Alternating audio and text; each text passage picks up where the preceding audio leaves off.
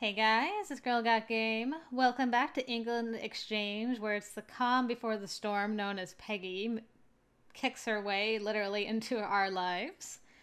Because she's up next. And I'm hoping, probably futilely, but I'm hoping maybe I'll like her a little bit more. But if she gossips again, she's going to stay where she is on my list. But we'll see. Well, let's introduce Peggy to Flynn, shall we? The door flew open. The door flew open. I gotta remember my husky male voice. Alright. I turned to see a diminutive girl with bright red hair, her foot out as if she'd just kicked the door clean off its hinges. Eh? She looked at me, then at what I was holding in my hands. I threw it to the side of me, feeling my face turn red. I didn't... What are you doing in my room? Your room? This is my room. This is my sneeze as well. I thought maybe I could talk over it. Didn't work. Anyway. Your room? But... She leaned out into the hallway, a confused look on her face. Oh, bollocks! So sorry, totally my fault. I picked the wrong door. Two down from the end, they said, and I picked the wrong end. Bit daft of me, wouldn't you say? I'm Peggy, and I'm starting as a student this term. Isn't that ace? I'm finally going to be in university, even if I had to wait for the later enrollment cycle. And good riddance, too. It was absolutely bonkers being stuck with my old form. There was this one girl, Cherise, who would go out pulling every night, and this other girl thought Prince Philip should be ruling instead of the Queen because women were inferior to men. I mean, can you believe that? And I had to live with that girl for so long. That's why I chose to come here instead of the student digs. I just couldn't do that all again in uni, and I couldn't afford to get a flat by myself because I spent all my money on a Christmas trip to Spain. Oh, I'm not a crazy spender, you know. I planned for months to have that trip and didn't spend a penny more than I budgeted. Just now, I'm skint. Got to live in the moment, that's what they say. Eat, drink, and be merry. Anyways, I'd better get out of your hair, right? You're clearly very... Her eyes slid over to where I'd thrown the silken underwear. Busy, I'm really not. Well, have a good night then. She slammed the door shut, and I had the feeling the breath had been sucked out of my lungs. How could one person talk so much? At least she seemed friendly enough, and she was definitely from some part of England, judging by her accent and colorful language. Well, it seemed that was that. That is that. Until we run into her again. Alright. Time to make enemies with Brendan and friends with Aussie-ish. And, yeah, let's call Jinsu and do this, because we haven't done that yet. But how do you put it? Okay. I really don't think I'm into guys. I really don't think I'm into guys. How will you know unless you try? I don't think it works that way. Alright. Well, I guess we'll do this for now. Until Peggy leaves, anyway. The hostel had a dining area where everybody could eat, next to the kitchen. People could order in or could gather together to eat a group meal. With that in mind, I crept into the kitchen, hoping to find something simple I could make. When I entered, I discovered Angelo, Peggy, and Ashley were sitting around the larger table, each taking something from a platter of vegetables and noodles. Another guy I hadn't met before was also there. That must be Mark, the one Danny said was cute. I really hope you like it. I worked hard on it. It's free food. I'll definitely like it. You'd make a good wife, Ashley. You think so? Ashley flushed as Angelo laughed heartily. You belong in the Stone Age, Angelo. What? It was a compliment. She's not mad about it. That's beside the point. And that set them both off, shouting insults back and forth. Mark, sitting nearby, watched with wide eyes. I tried to figure out a way to casually approach and join the group, but I wasn't sure what to do. It'd probably look bad if I just walked up and asked to eat some of their food, especially since I didn't help make it. Maybe it would be better to come back later and take a peek in the fridge. I started out of the kitchen, but before I could make it out the door, I locked eyes with Ashley. Oh, Flynn! Are you hungry? I made stir-fry if you want some. I'm sure there's plenty for all of us. Really? Are you okay with that? Of course! Despite Ashley's assurances, I glanced at the others. Peggy and Angela were still at each other's throats, but Mark offered me a smile and gestured to the seat next to him. I sat down nervously. Thank you. It looks really good. Ashley got a plate from me and spooned food onto it, while Mark got me a glass of water. Just can't comprehend that your way of life is totally... Maybe if you calmed down a little, it wouldn't be so... Don't mind them. They've been at it all day. Really? Yeah, it's a bit rough, but I'm sure they both mean well. It's interesting to see people with such dynamic opinions. And you guys aren't going to stop them? I don't want to get involved. I don't like to fight with anyone. I glanced at Mark, who shrugged. Everything ends one way or another.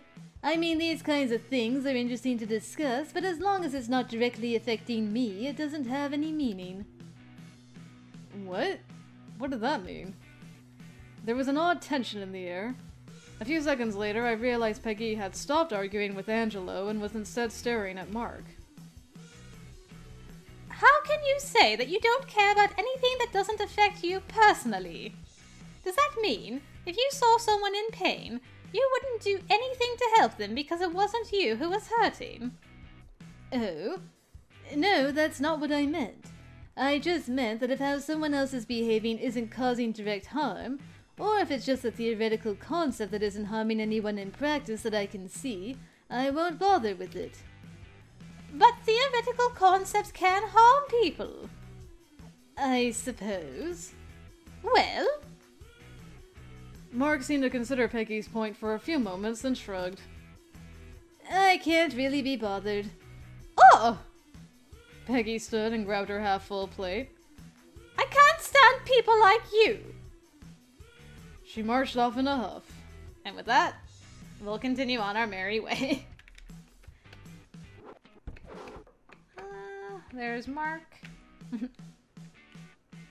That one.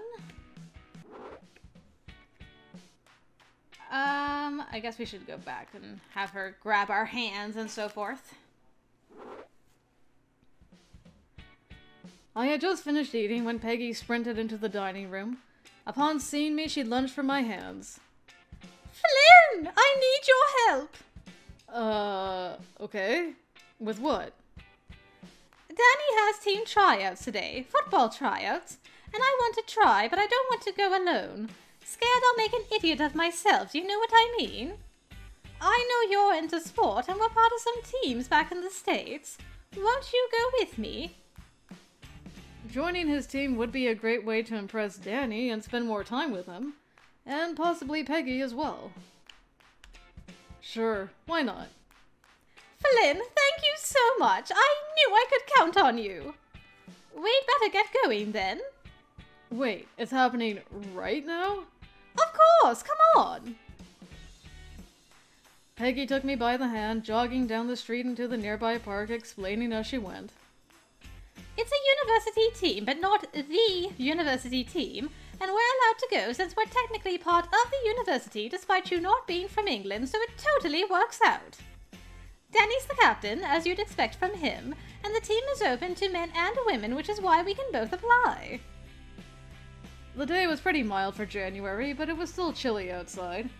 Though I supposed if we were going to be playing soccer, we'd warm up fast enough. She rounded a corner into the park and a set of bleachers appeared, along with a ragtag group of people nearby. Danny stood before them, hands on his hips. Next, we'll have a basic skirmish so I can get a feel for how you work together. Everyone nodded and assumed positions, which must have been assigned some time beforehand. Danny! Peggy waved enthusiastically, and Danny looked at us in surprise. Hey, what are you two doing here? What do you think? We're here to try out for the team. A wry smile crossed his face. Are you now? Yes, we are. What, don't think we can do it? I didn't say that.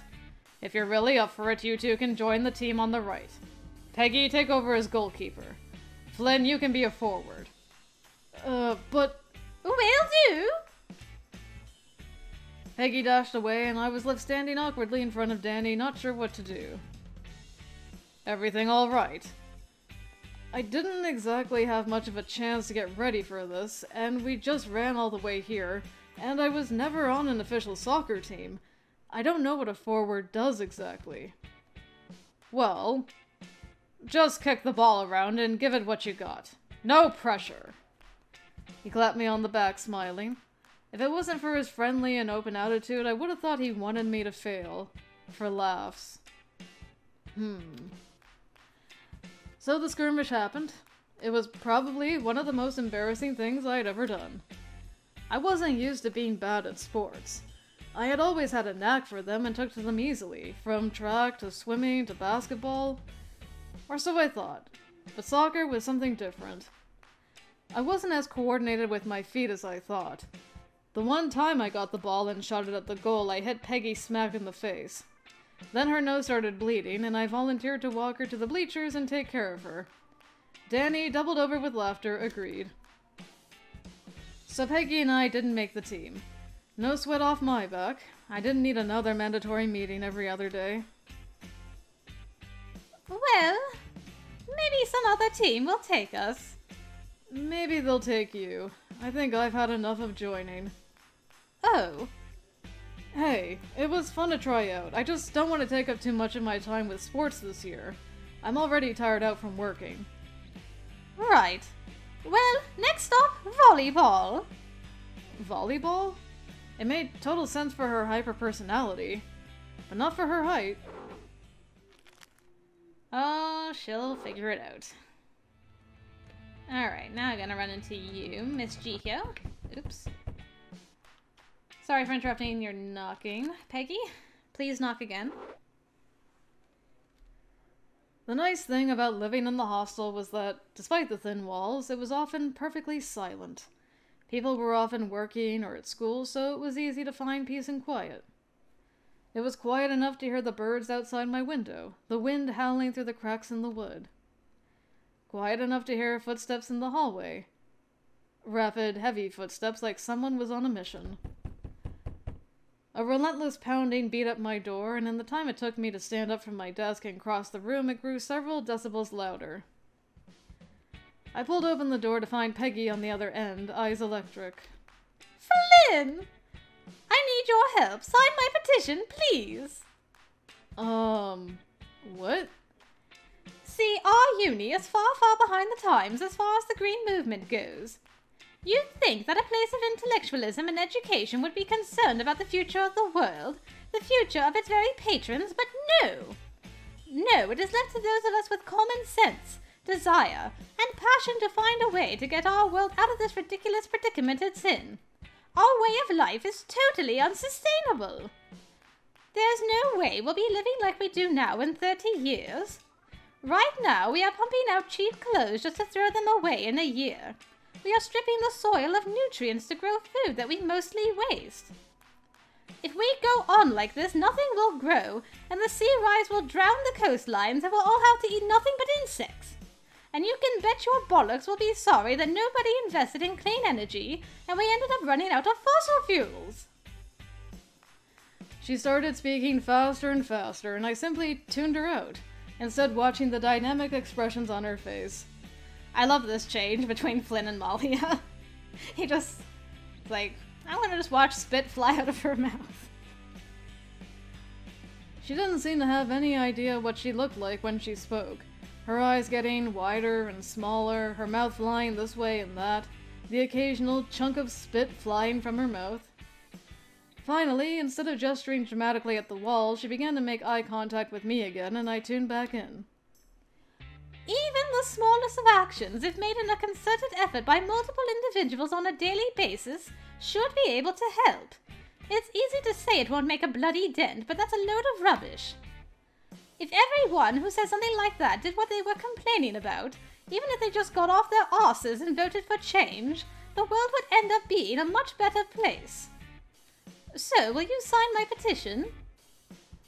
I got a bit lost in the middle there. What's the petition for? I want the university to commit to using more renewable energy sources.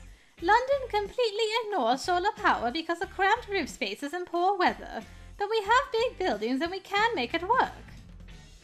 Ah, all that information just for a solar panel petition? Please, please, please sign it.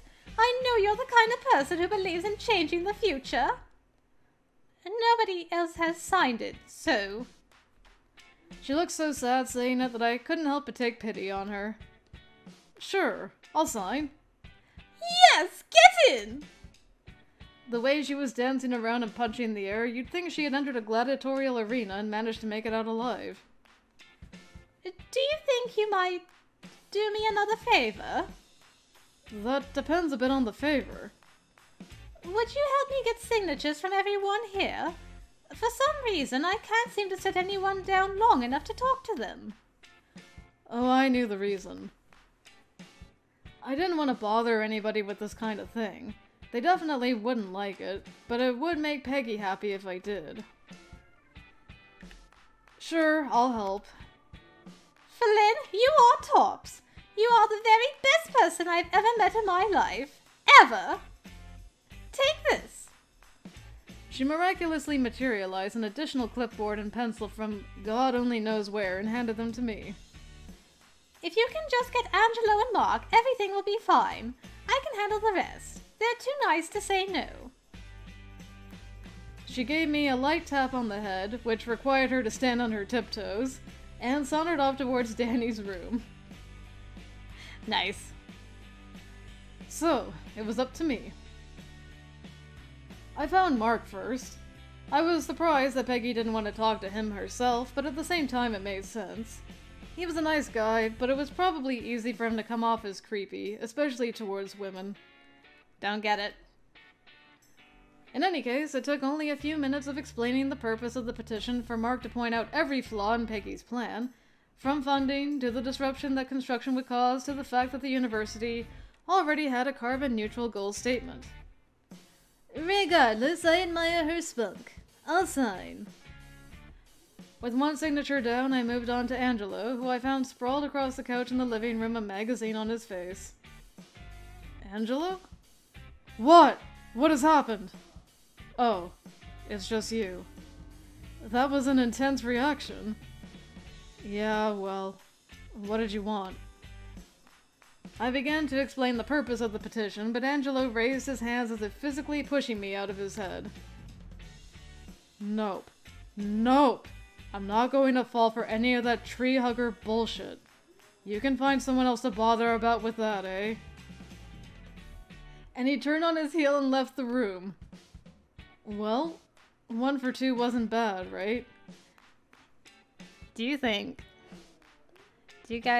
think Angie only signed because Malia asked him?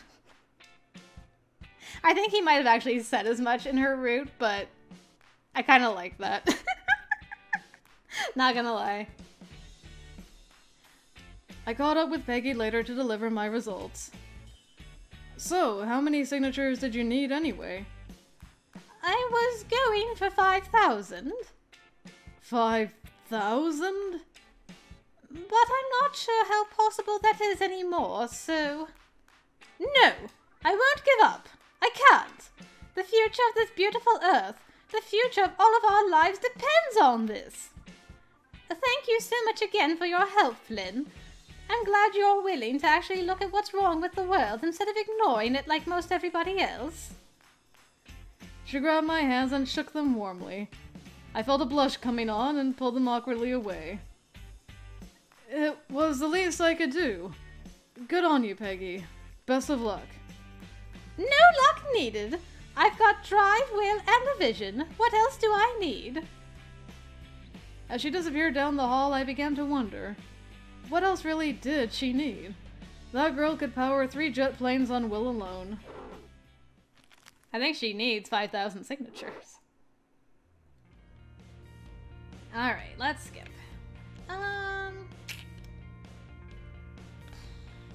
Computing? Why not? Hi Gio, hi Aussie. I guess we'll go back and do this whole gardening shenanigans. Peggy, Danny, Angelo, and I were all eating lunch in the dining room when James loped through the doorway. You four, the front garden is a mess. Are you just gonna leave it like that? Pardon? I hadn't seen a garden anywhere around here. Took me a moment to work out that he meant the yard. That's not our responsibility, is it now? Yes, it is now. I want it clean by tonight or I'm throwing you out of your rooms. With that, he left. He can't be serious. He's not serious, right?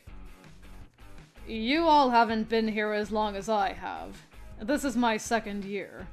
I'm sad to say he's done much worse. So, immediately after eating, we discarded our plans for the day and went to the front yard.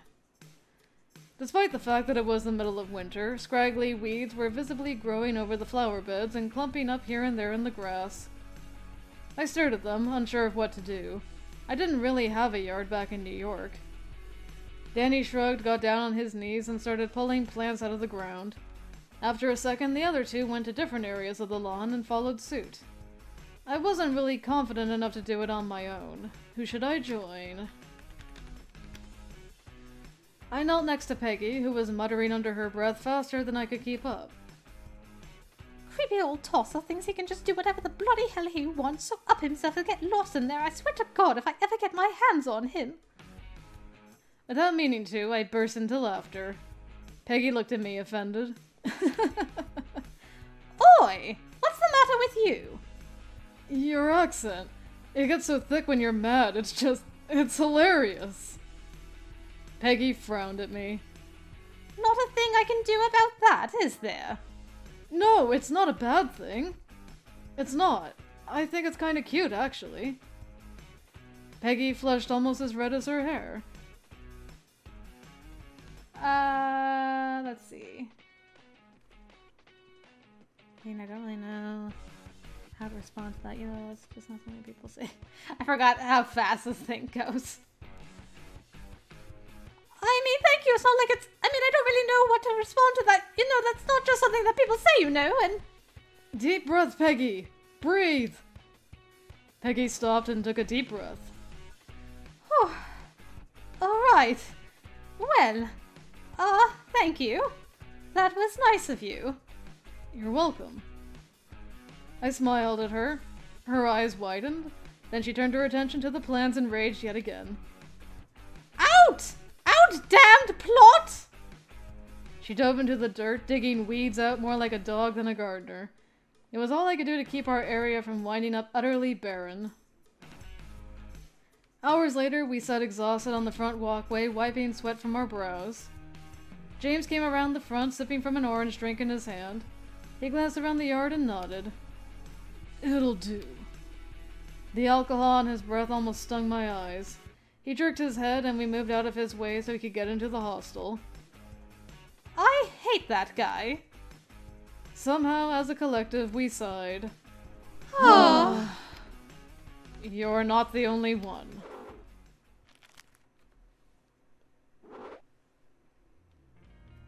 Alright, there's Angie making pasta. And we're gonna have Ashley break plates, unfortunately. Yeah, I don't know if I got enough, girl. Alright. We're at the, football match. In early February, Danny's soccer team had their first match. He formally invited the entire hostel to come see it if they wanted, but let everyone know he wouldn't hold it against them if they didn't show up. Not surprisingly, not everyone wanted to go. In the end, Ashley, Peggy, and I walked to the park together, tiny flags in our hands.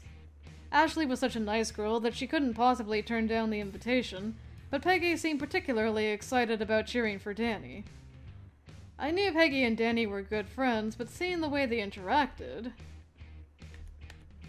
I was a little jealous of him. I couldn't help but wish that Peggy was cheering for me instead. I hadn't been good enough to make the team, and I hadn't really wanted to be on it anyway, so it was silly to sulk about it now. Still, it would be nice to feel that someone appreciated me. Danny was a nice guy. He was smart, attractive, well organized. He was constantly helping out around the hostel and looking after everyone. Of course, people would admire that. Maybe I ought to volunteer more. Woo! Go Danny! Danny, now dashing out onto the field for the first time, looked into the stands and saw us.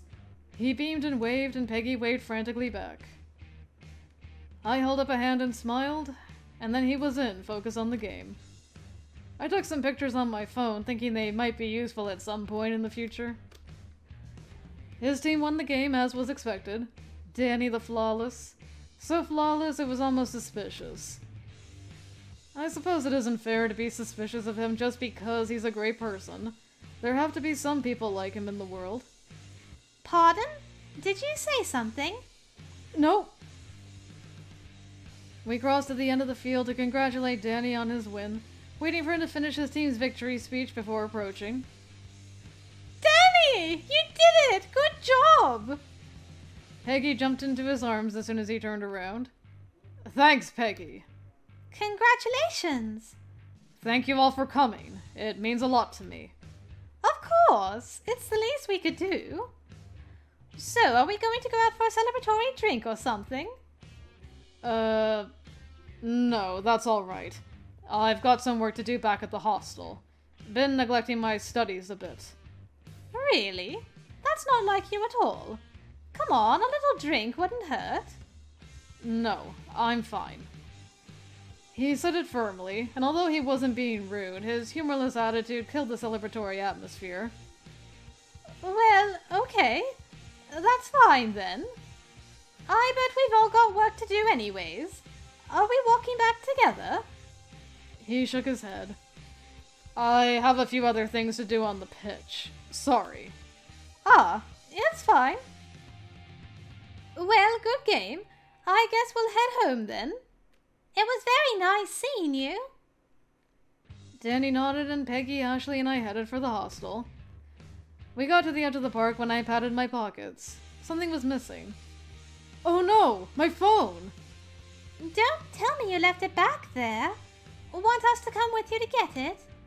No, it's fine. It'll only be a moment. I'll just skip a little bit. I could go back, but you know what? It's just... That was the main thrust, was we're jealous. Oh. It's you again, so soon. Peggy, my dear, it's time for a hug. I had just changed out of my work uniform and sat down at my desk to write a letter to my mother when... My door slammed open and Peggy entered, walking like a zombie. Peggy, is something wrong? She looked at me, tears filling her eyes. Oh, Flynn! This world is full of heartless assholes who only think about themselves. Uh-oh, you figured it out? She shot me a glare and I chuckled. Okay, but what really happened? She cast her eyes down at the floor and started drawing circles with her foot. My petition! I'm guessing you didn't manage to reach 5,000 signatures? She gave a heavy sniff, confirming my thoughts. It's okay. Well, that's okay. Come here. I lifted my arms in what I hoped was a comforting way, and Peggy collapsed into me, clinging onto my shirt like a frightened kitten. I worked so hard! I know you did. No one else would have worked as hard as you did. You even helped and it wasn't enough! It's okay. Don't worry. This is a minor setback in the grand scheme of things. I know you. You'll pull through in no time and find another small way to help save the Earth. We don't have recycling here at the hostel, after all. You could badger James about that. She sniffed and I stroked her hair. We stood for a few more minutes in silence. Do you want to sit down or something? She nodded into my shoulder, then Zombie walked over to my bed. She fell into it like a lump of clay. I know I can't give up now, but I'm just so frustrated. Nobody cares, but they should. If they cared a little bit more, the world could be so much better. But they don't want to feel bad, so they don't. There's a literal Holocaust going down in North Korea, and does anyone care? No! They're all just worried about their little gardens, while people are suffering. And I can't even blame them is the sad part. I nodded and Peggy yawned. Oh, it's just not fair, and if I could... Peggy? I glanced at her. She was fast asleep, mouth open on my pillow. Now that I was looking at her, she had heavy bags under her eyes and her hair looked more frazzled than usual. When was the last time she slept? In light of that, I let her have a nap on my bed. At least she didn't snore much. It wasn't until late that night that Peggy opened her eyes again. What? Where am I? You fell asleep in my room. Mid-sentence, might I add. Seriously? What time is it? Oh my god, 9 already? I have work to do. I'm way off schedule. Peggy! How much stuff are you doing? Not that much. I mean, I'm a chemistry major and I like to study biology in my spare time, so there's a bit of homework from that. And then my part-time job, the volleyball team and the green clubs, and my mates have a band on weekends. You're doing all of that? How? She shrugged. You've got to take better care of yourself. You're going to wear yourself out. Even you, with your boundless energy, will eventually reach your limit. If you say so. I do. And are you eating well? I'm not just living off crisps and lager. I take vitamins. Peggy! Promise me you'll eat some vegetables before you go to sleep. And drink some water. But Flynn... Promise me! Fine, I promise. I know you care about the world, but you have to care about you too. Make sure you get some sleep and try not to stress out. If you get stressed, come talk to me again. I'll hug you until you feel better. Peggy's face colored and she hopped off my bed. Right, well. Thanks for the help. I'm gonna go now. Cheers! And she scuttled out of the room. With Peggy, it was always one thing or another. As exhausting as she could be, I honestly envied her. She had so many things she was passionate about, so many things she wanted to do and get better at. She had direction, which I lacked. It was easy to care about her. I wanted to see her succeed. Much like a brother probably would. Probably. Anyway, I should get back to work. Oh, Flynn, you're not brotherly at all, though.